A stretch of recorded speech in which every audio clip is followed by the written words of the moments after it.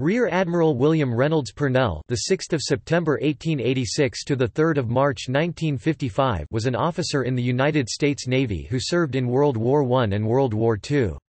A 1908 graduate of the United States Naval Academy, he captained destroyers during World War I. He was awarded the Navy Cross for his role in protecting convoys against German submarines as commander of the USS Lamson. He was promoted to Rear Admiral in November 1941.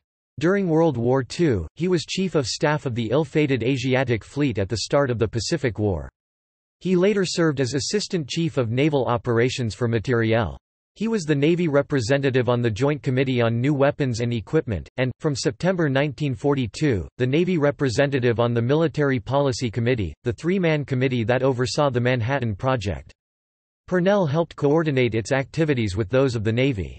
In 1945, he traveled to Tinian as the representative of the Military Policy Committee, and coordinated preparations for the atomic bombing of Hiroshima and Nagasaki with senior Army and Navy commanders in the Pacific. He retired from the Navy in 1946 and died in 1955. Early life.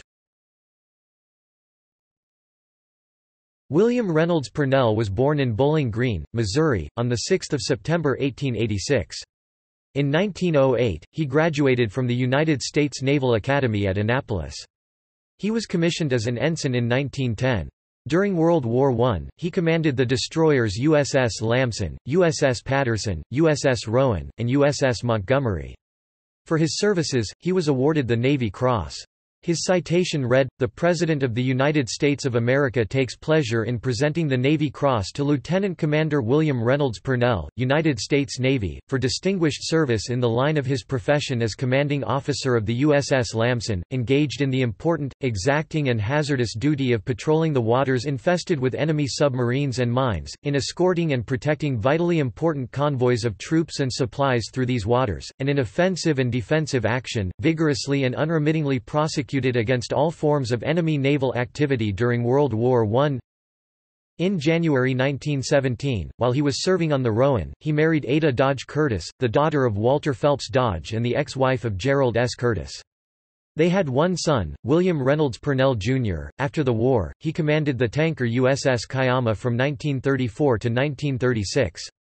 Alternating duty afloat with service ashore, he then became secretary to the General Board. He commanded the cruiser USS New Orleans from January to December 1939. World War II. Purnell became Chief of Staff of Admiral Thomas C. Hart's Asiatic Fleet. Purnell represented the United States at a planning conference in Singapore in April 1941 at which American, British, Dutch, Australian, and New Zealand commanders attempted to coordinate their plans for an increasingly likely war with Japan. He was promoted to Rear Admiral in November 1941. On 7 December, Purnell played golf with Hart. War broke out the next morning. The Japanese advanced quickly and the Asiatic Fleet moved from the Philippines to Java in January. As the Japanese closed in on Java, Purnell flew to Broome on 25 February. In Australia, Purnell became Chief of Staff to Vice Admiral William A. Glassford, the commander of U.S. Naval Forces, Southwest Pacific. When Glassford departed in May 1942, Purnell took his place. He too left Australia in June 1942, for duty in Washington, D.C., in the office of the Commander-in-Chief, United States Fleet, Admiral Ernest J. King. For his services, he was awarded the Navy Distinguished Service Medal. His citation read, "The President of the United States of America, authorized by Act of Congress, July 9, 1918, takes pleasure in presenting the Navy Distinguished Service Medal to Rear Admiral William Reynolds Purnell, United States Navy, for especially meritorious service as Chief of Staff to Commander-in-Chief, Asiatic Fleet, and Commander U.S. Forces, Southwest, Pacific, since the outbreak of war for duties involving great responsibility connected with formulation plans, counseling their application and aid in directing execution, especially of offensive missions of forces of this command which have resulted in substantial damage to the enemy, together with skill and tact displayed in negotiating, conferring and dealing with commanders of the Allied forces during World War II. Purnell became Deputy Chief of Naval Operations for Materiel. He was also the Navy representative on the Joint Committee on New Weapons and Equipment, and, from September 1942, the Navy representative on the Military Policy Committee, the three-man committee that oversaw the Manhattan Project. Purnell helped coordinate the activities of the Manhattan Project with those of the Navy, particularly the Navy's thermal diffusion research, and he helped provide scientists and technicians from the Navy for the project. In February 1945, Purnell arranged for Commander Frederick Ashworth to go to Guam to brief Fleet Admiral Chester Nimitz on the project. He provided Ashworth with a letter from King stressing the project's importance and the need for secrecy. Ashworth selected a base site for the Manhattan Project's operations. He inspected facilities on Guam and Tinian, and chose the latter. Tinian's harbor suffered from congestion due to extensive base development work, and ships sometimes took months to unload. The director of the Manhattan Project, Major General Leslie R. Groves, Jr., went to Purnell, who arranged for an order from King to Nimitz stating that all shipments related to the Manhattan Project and the 509th Composite Group had to be unloaded immediately on arrival, regardless of the consequent disruption to the port's operations. Problems like this underlined the value of having high-ranking officers on hand to deal with local commanders to make decisions on the spot if necessary. In drawing up an organization for command of the Manhattan Project's operations, Groves and Purnell agreed that Purnell should to be present on Tinian as both the representative of the Military Policy Committee and the personal representative of Admiral King. He was joined by Brigadier General Thomas F. Farrell, the Manhattan Project's deputy for operations, and the two shared responsibility for coordinating the Manhattan Project's activities with the senior Army and Navy commanders in the Pacific. Along with Captain William S. Parsons, the director of Project Alberta, they formed what became informally known as the Tinian Joint Chiefs. Purnell was the first proponent of the idea that two atomic attacks, one following quickly after the other, would be required to end the war. This was something that Groves and Purnell discussed a number of times. "I knew that with him and Farrell on the ground at Tinian." Groves wrote, "There would be no unnecessary delay in exploiting our success." After the bombing of Hiroshima. The main difficulty with the second mission, then scheduled for the 11th of August, was the weather, which was predicted to be good until the 9th of August but bad for at least 5 days starting on the 10th of August. Parsons agreed to work the assembly team around the clock to get the Fat Man bomb ready by the evening of the 8th of August. Before Major Charles Sweeney took off on the mission, Purnell took him aside and asked him if he knew how much the bomb cost. Sweeney did not know. Purnell told him it was about $2 billion.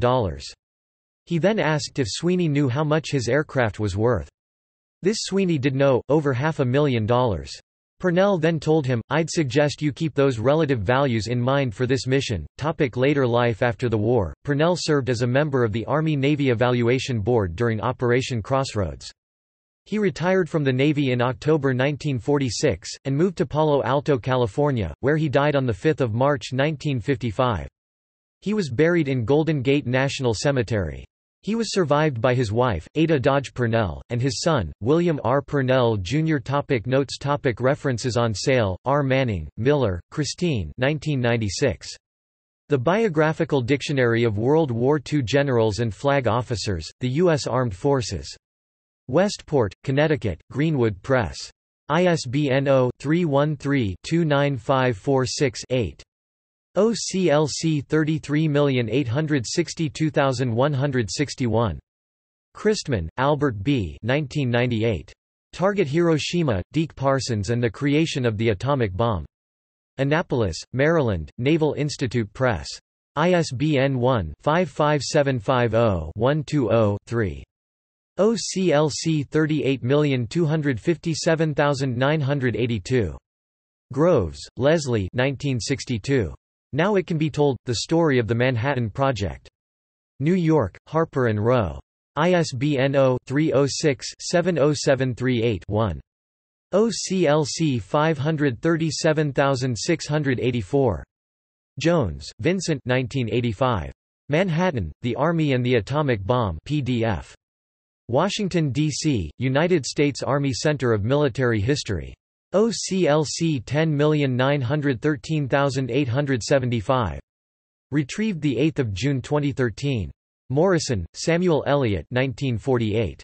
The Rising Sun in the Pacific, 1931 April 1942. History of United States naval operations in World War II. Boston, Massachusetts, Little, Brown and Company. OCLC 7361008. Sweeney, Charles, Antonucci, James A., Antonucci, Marion K. 1997.